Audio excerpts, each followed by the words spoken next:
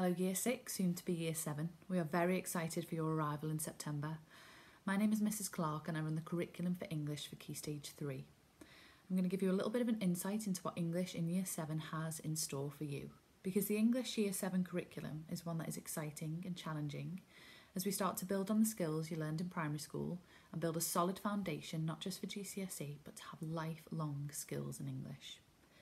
Each unit takes around 5 to 6 weeks and the focus changes with each unit too, whether that's reading, writing or oracy. In Year 7 you will study poetry, novels, you will study how the language we speak today has been shaped over time. You will also use English to learn survival skills in our very popular survival unit. You'll have regular scheduled lessons in the library to continue and develop a love of reading. There is also a creative project that involves you performing your own original piece of poetry or a presentation, which for me is a most exciting part of Year 7 and the one that forms our English Eisteddfod competition. I'm only really scratching the surface here, but I don't want to take up too much of your time. Enjoy the rest of your summer, ready for a fresh start in September.